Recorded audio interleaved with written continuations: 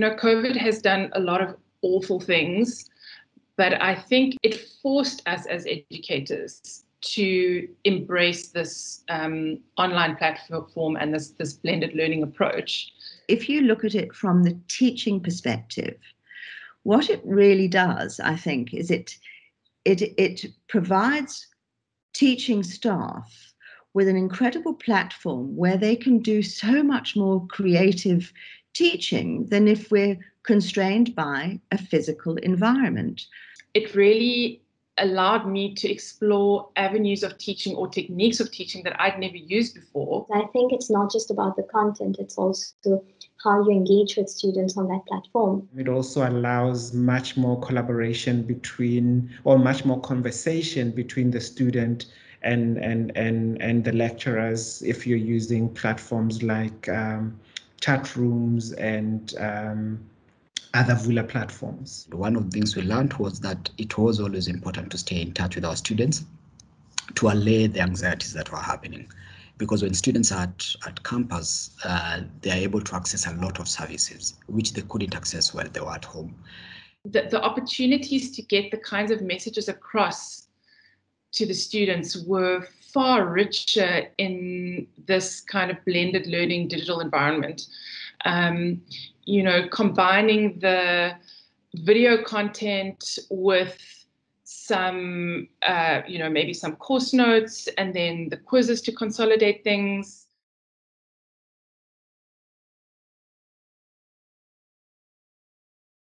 It's been a steep learning curve, I think, for both us as teachers or lecturers and students. It's a challenge when you're wanting to run synchronous learning activities, because obviously in synchronous teaching, you can actually really engage with students.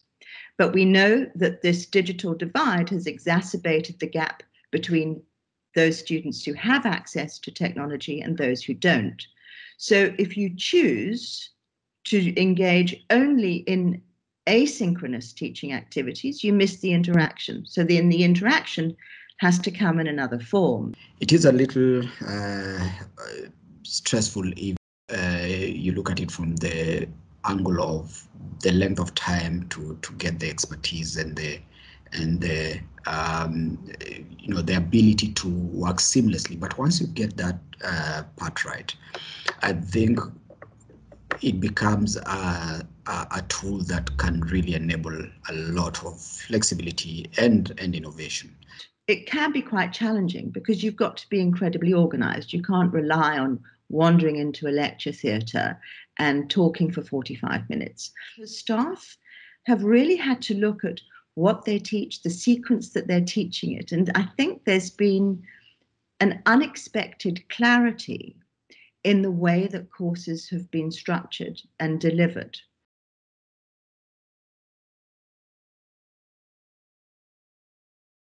The back end of producing quality education materials was very informative, and the feedback from the students who've done the course, and we're close to 2,000 students who graduated doing the online organ donation course that we put together, has been very rewarding and positive.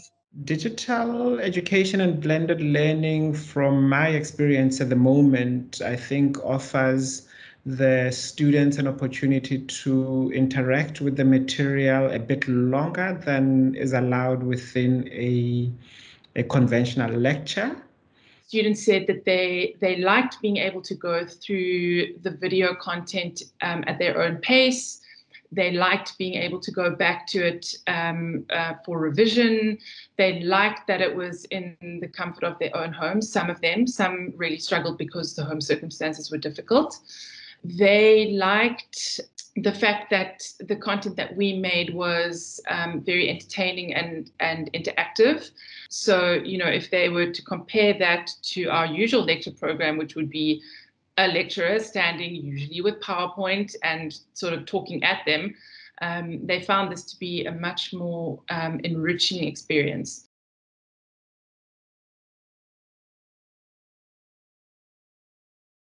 Students can access that education from wherever they are in the world, and also at whatever time they want to access it. Specifically for UCT, we are able to reach a lot more students than you'd often always do in class.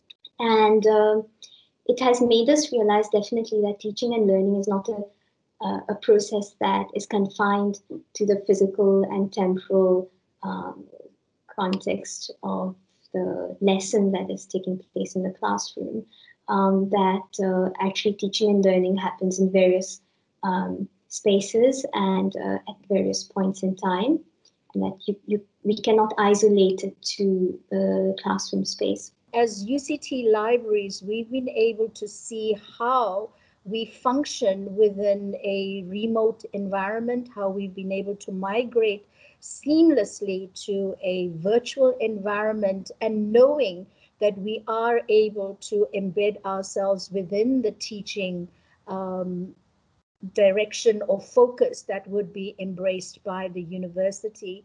The contemporary academic library is designed to support a digitally mediated education, as well digitally mediated teaching initiatives as well. Digital education has become a window for us to also expose students to other resources across the globe on a particular topic. And I think that it relates quite well to UCT's strategic goal of fostering partnerships with the globe while offering something that is uniquely African.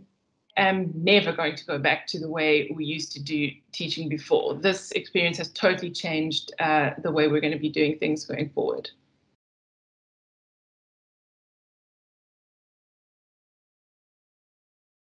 I imagine UCT's teaching over the next decade to depend quite closely on the kinds of technological facilities that are available to our students. To the extent that students have sufficient bandwidth, I think we will do a fair amount of blended learning, that the students will find that exciting, that they will be able to join in, and that they can then combine that with in-person teaching in a way that makes the subject that they are learning broader and more accessible. And I don't think that there is anybody who really wants to go back completely to the old way, because we've all realized how incredibly powerful it is to teach online when you can do it well. I don't think we'll ever revert to a purely lectern, almost pastoral type of teaching, where I, as the teacher, stood in front and I dispersed my knowledge, or I shared my knowledge with the students while they were seated on the other side of the lecture hall.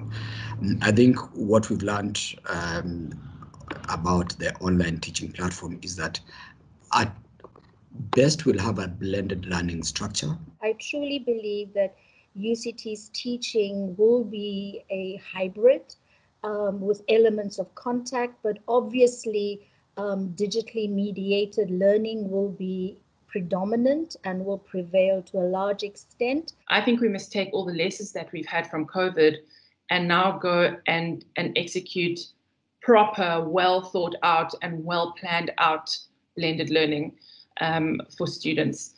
From a library's perspective, we recognize that the transformation of the education system is inevitable. And as UCT libraries, we are committed to inculcating a global learning environment wherein students, be they South African or non-South African, are able to assimilate, adapt, and to respond to their learning needs in an environment that is actively supportive of their learning.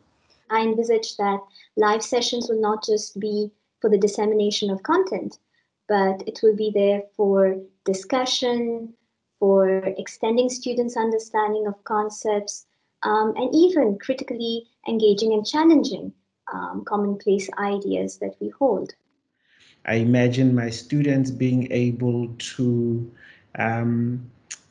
do their assignment in their social context, meaning that students will be able to to be cognizant of their lived realities instead of being shielded in a UCT bubble that doesn't necessarily reflect where they have to work afterwards. But I think it will also be the kind of space whereby academics are more exploratory, more innovative, together with the support divisions such as the libraries that will enable the learning, both teaching and learning, to be a dynamic process. Digital education is the way of the future. We are competing for the student's attention span, and we need to compete in the modern digital medium. We're going to see increased use of technology that enables people to meet online more, so we can reduce our carbon footprint. I think UCT's teaching will look to expand beyond the confines of the physical classroom. Its ability is to reach further into the African continent and outside of Africa itself. This is a really fantastic way for us to cross borders.